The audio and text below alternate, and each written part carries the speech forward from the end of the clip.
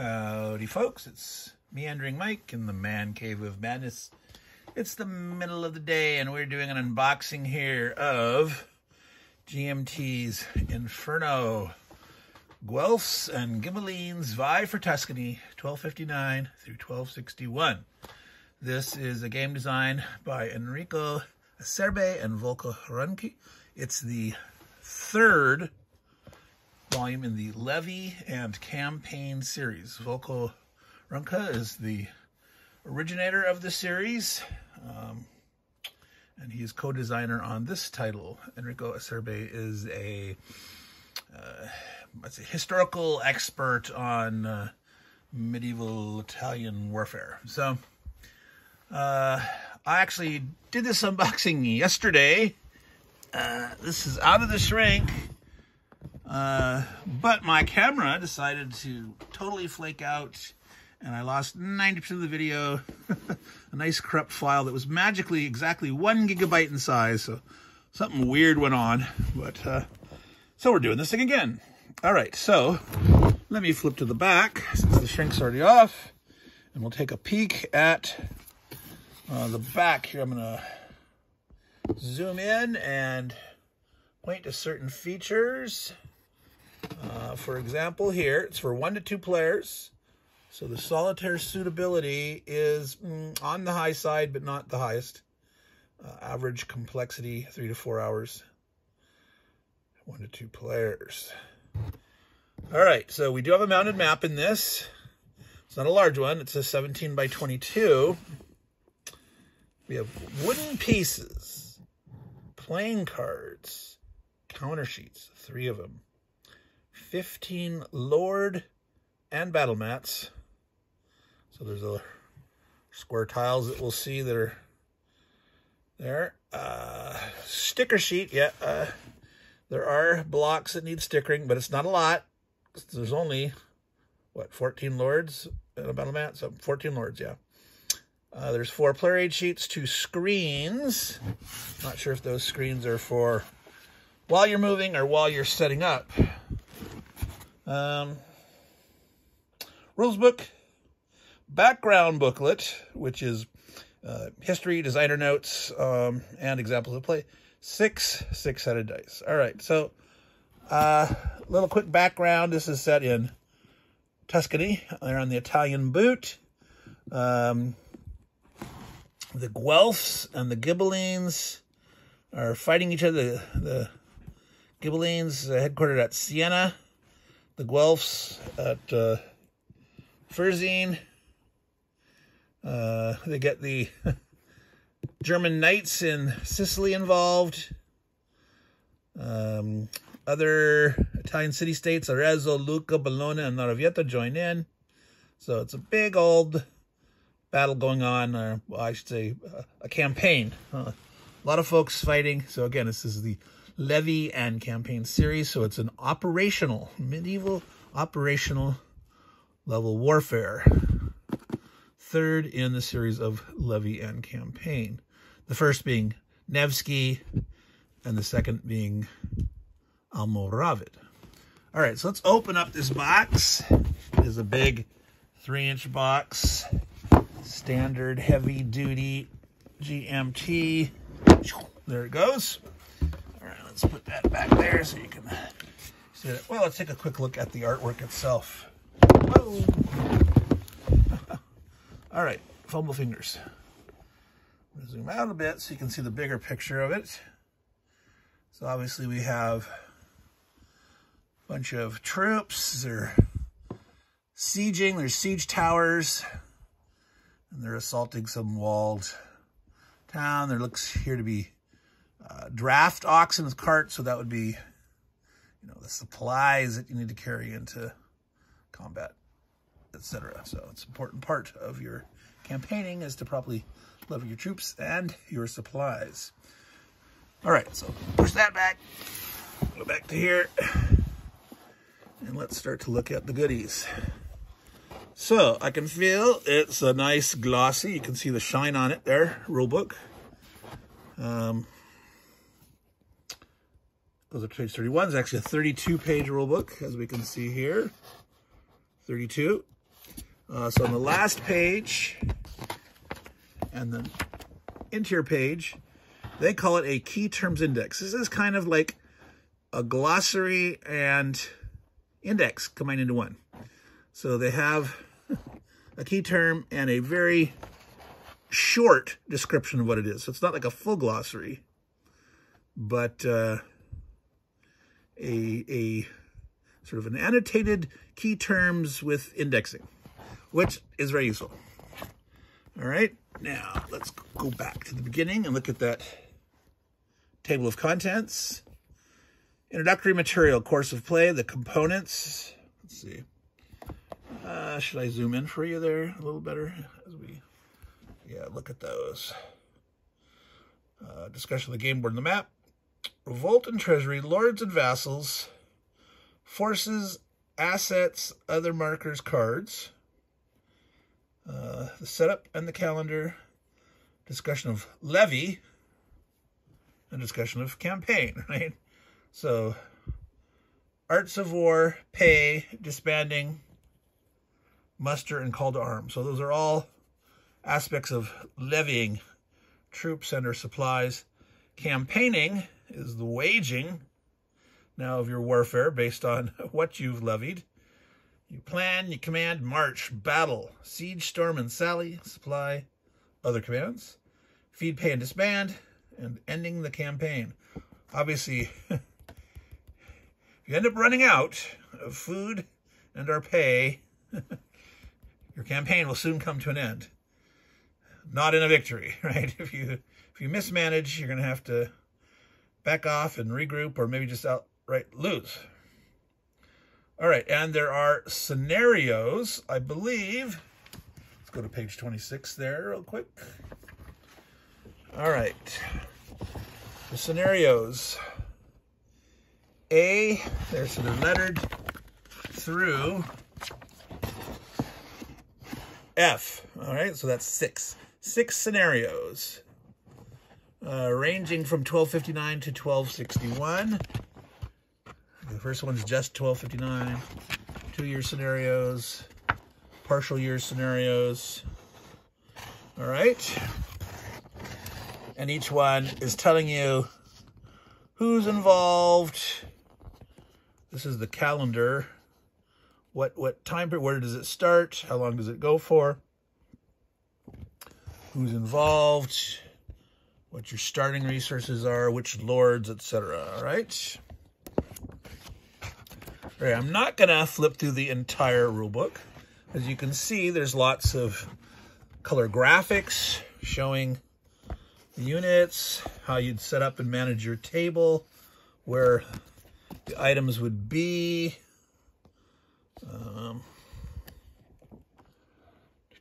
Discussion of the cards, what's on which card deck, where, the kind of components that you've got, etc. So, set that aside. Bring up the background book, as they call it. Well, quick start on strategy, solitaire play, explanation of play. So here should be more detailed examples, how it all works out. Again, similar topics to the main rule book, but here you'll sort of see it in action. Muster and disband, call to arms, march, supply, forge, and ravage, siege and storm, knight's quarter and ransom, treachery, revolt, and bribes. A battle mini game. So I wonder, let's take a quick look at that. That might be just, okay, here's how you set up the resolution of a combat. Let's do one. Let's battle out on the board. 19, not page 29. I hope so I go to the right page. All right. Battle mini game. Recreating Monteperti. So evidently this was a famous, important battle. So they tell you how to set it up, which lords, vassals, what capabilities they have, and then it explains how to go ahead and fight out that battle. So obviously, in a levy and campaign full scenario, you are stringing together multiple battles as you levy and maneuver and conduct your operations. That sounds like a great place to get started here, how to just fight a battle. All right, then there's various campaign histories. So this is telling us historically what went on, who was involved, lots and lots of background. This booklet here is 64 pages. That is nice. Now, let's look here. At first, you might think, oh, that looks like an example of play. This is actually showing you on the map with pieces what happened historically, where they were, where they maneuvered. You know, not every little bitty detail, but this is the overall gist of what went on historically. There, those are labeled certain A, B, C, D, and then you can read further information on what went on, and they'll reference those points. So this sounds like an awesome learning tool. And in turn, learning this history and looking at what happened historically can help you gauge your gameplay. I mean, obviously, you're not necessarily going to make the same mistakes that folks historically made, or at least you'll try not to. You'll try to do better, but you get to make your own mistakes. So quite informative, help you learn the history and help you play your game.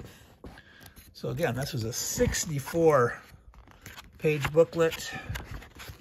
Much detail. Looks very interesting. All right.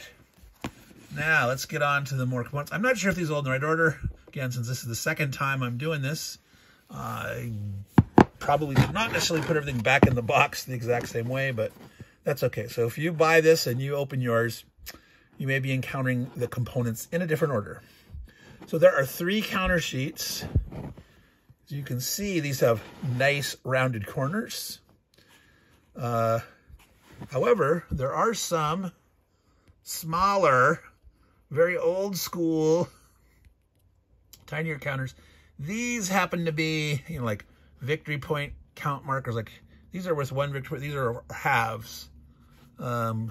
Feed, ruins. Can't read that from here. Bypass. Evidently, you can bypass the castle. I'm zoomed in. That's why. Okay, I was sort of mispointing. I'm like, hey, why isn't the camera showing what I'm... Yeah, I was zoomed in. All right, so obviously, if you want to read these, bypass. Get a ravaged half victory. All right, so some of these, there's not a lot of detail in those little tiny counters, like not having to read combat factors or something like that.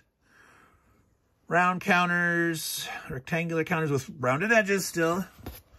All right, so these, I believe, are the lords with their combat values, and there's some special dice notation on some of those. All right, I'm not sure if that's combat related or command and control related, activation related. Plus on the walls, moved, fought, siege. All right. Coins, loot,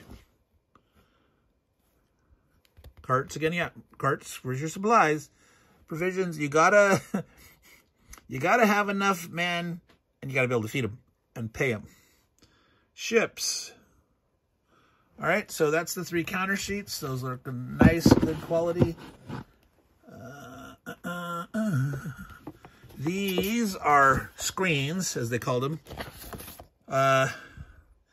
There's no information on them. These are like, you know, not for reference. There's different, there's not 2 identical screens. They're different. What are they different in? The artwork. You know, these have a different set of coat of arms than these. On the other side, it's the same information here, but the artwork's different. 3 men-at-arms and a knight. And over here we have 3 knights. All right, so it's, I believe these are put up when you're setting up or you're doing certain activities or allocations, but it's obviously not up there all the time. But you can keep certain things, you know, behind the screen. Maybe like your current stockpiles of loot or overall, you know, wealth, etc. All right. In the box, there are more goodies. All right, so there are 2. Remember, this is for 1 to 2 players. So there are 2 identical, because if I sequence of play commands on the inside, it has strongholds, battle and storm,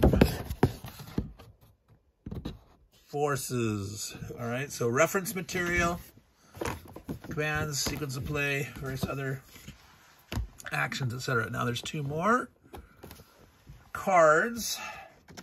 There's only single ones of these. Like this has the data on the Guelph lords and vassals. On the other side, there's the Ghibellines. Now, that's a little hard to read at the top. It's just kind of a gradation, a gradient in the coloring.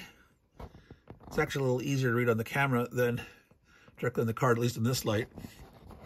But I would have thought maybe they would have had 2 of these, 1 for each player, so each player can look at their own and the other guy's values and having to share that card. And then this one is Revolt and Treachery. And revolt against the Guelphs, revolt against the Ghibellines. You know, maybe revolts don't happen all that often. You don't need a card for each player, but, you know, I think this would have been nice to have 2 of these. That's just my thought. All right, now we come to the map. Mounted map board. Now, I'm going to skip over this. I'm going to look at the other components in the box before I spread everything out and take a look at the map. So let me move these aside and let's show you the goodies here. All right. Dice, 6 of them, 3 for each player. These are the, what they call Lord mats. I would call that a tile. It's not a tile in the sense of like a tile laying game, but it's, you know, it's a cardboard. When someone says play mat, I either think, you know, the neoprene mat, or maybe just a card sheet that you're laying, like, you know, your setup of units, your order of battle or something like that. But this does have spots to show the assets and the vassals, information about the lord. So it's where they're from and sort of what their title or position offers. So Podesta for Siena, there's also a comune, I'm not sure. In Italian, if you pronounce that last E on the vowel or not. Provenzano, Silvani, Capitanius. All right. Walter von Astenberg. This must be one of the German knight dudes that came up from Sicily. Aldo Bradino, Aldo Brandeschi, Count of Santa Fiora. I will not go through all these, but Count Giordano, Agliano. There's another case of a Podesta. Capitanius pro Ecclesiae. Captain of the church. Some kind of a church guardsman, something.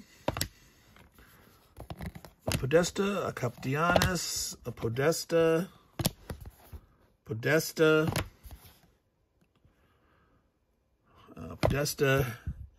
and a Commune. So, I don't know what Podesta or Commune means.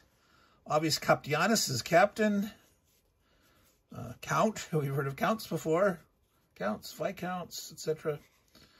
All right, so that might have an explanation somewhere there in the rules and all those details. I'm sure there are. Now, there's also, besides those Lord mats, this is the battle board I was talking about. So the attacker on this side, defender on that side. If you flip it upside down, you can actually read garrison or fort, center, the left, the right. All right, battle board. Wooden bits, lots of wooden bits. Now, there's browns, there's oranges, there's grays, there's tans, there's greens. Know if each of those different colors represent a different kind of resource or item, or where it's from. Is that purple or is that brown? I'm not sure. Bits. Now, so some of those, here are the stickers. 1, 2, 3, 4, 6, 7. All right, so there's 28 of them.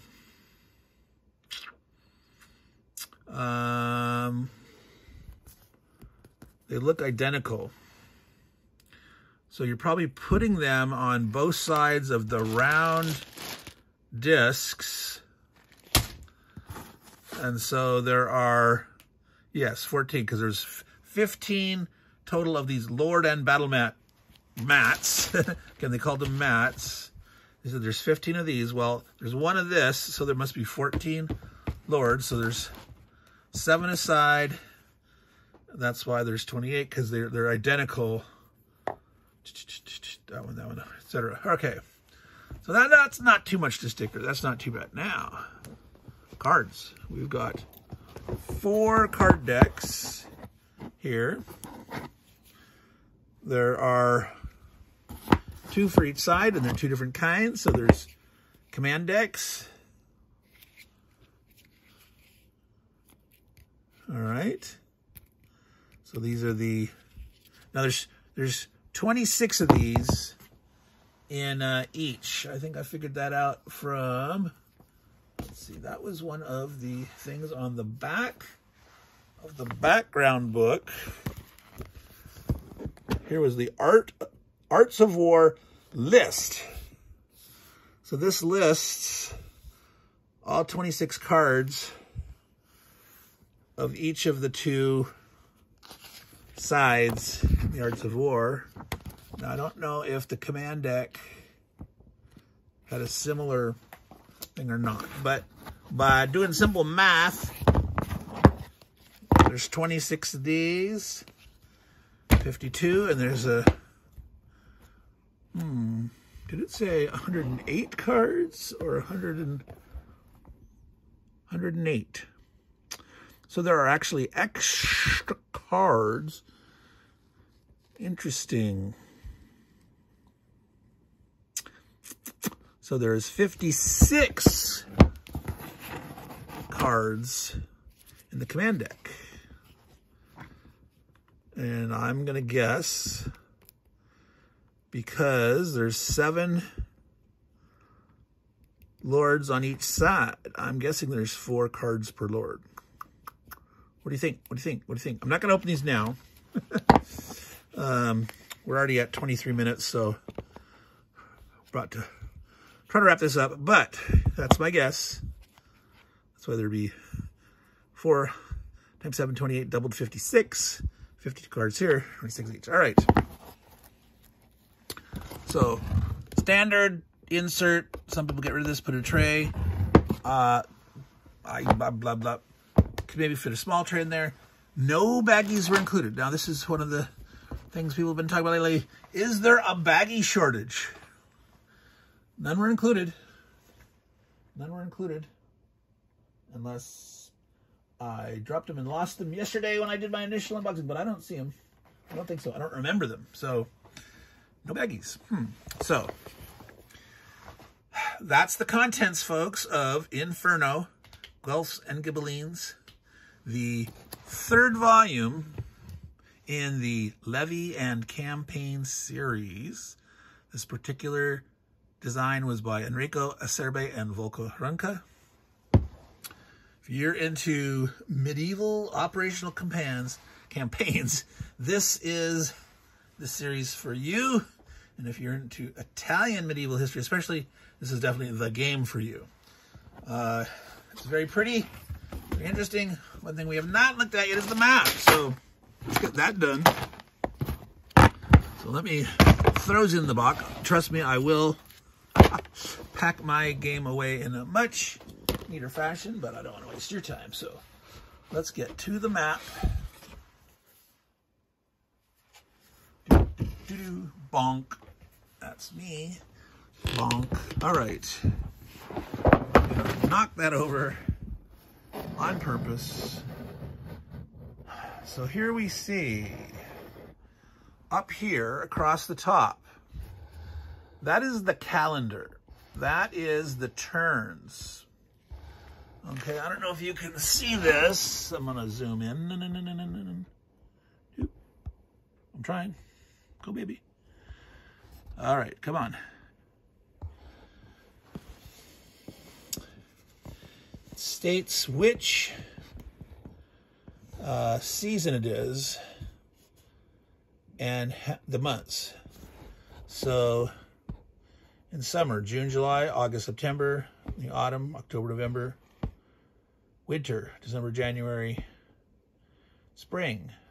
So they're saying that there's two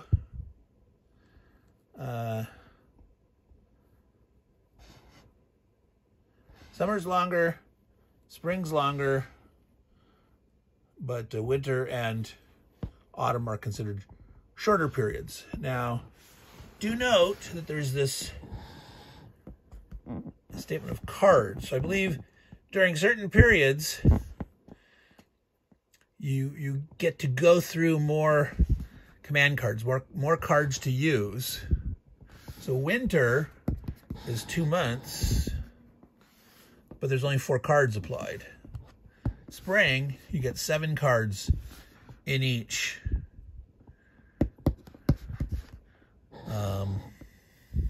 Summer, probably because it's hot, you get a little less. You get 7 cards in the autumn, 7 cards in the spring, 4 in the winter, but you get 6 in the summer. So that is the calendar. All right, let's look at I'm going to zoom back out a bit. All right, the major cities. There is Siena. There's Firenze up there. Pisa is over here. Arezzo is there. So that's the biggest guys. Lucca or Lucca, the double C. Lucca. I'm not sure. I do not know Italian. I can make a good stab at it, but now these are roads. These kind of darker charcoal gray. Now, if you look really carefully here at this board, road, and it forks. It's all running up the boot. They're sort of parallel to each other. There's no major roads crossing over this way. These are tracks, so you can transfer, but the way the roads are running, that's very fascinating. Now, there is a river here. There's a lot of ports. There's 2 ports out here. There's one way down here, one here, but there's a bunch of ports along the river. So that's an interesting aspect there. So that'll be interesting to see how that impacts the flow of who attacks where, how the action's going to be channeled or not. All right, now there is, as you saw, road and tracks, port symbols, there's outposts, leading cities. Does that say leading? I believe so. Towns and cities. So here's big towns, like we mentioned, or cities, towns. So Montelena is a town, city. Pisa city, Firenze city, etc. These are just castles. These little guys here. So it looks universally like they have a value of 1 for a castle, 2 for towns, 3 for cities. Some of the cities are colored. Value, size, Guelphs and Ghibellines. So the purple are loyal to the Guelphs, and the orange is to the Ghibellines. So purple, Ghibellines, Guelphs. So there's a mix. Okay, so they're there. All right. Anything else interesting here? Podesta main seats. I'm assuming that's like the like capitals of regions, or this lord's main holding. And Podesta, need to look that up. Is that like some kind of lower level in the feudal lordship hierarchy? But specifically what it translates to, I do not know. Well, obviously, Capitanius is the captain. Box to hold captured Ghibelline knights. Captured Guelph knights. All right, so that's the nice mounted map board for Inferno, folks. All right, so that is me unboxing for Inferno. Guelphs and Ghibellines from GMT. Again, it was Enrico, Acerbi, and Volko Ruhnke, as we can see here.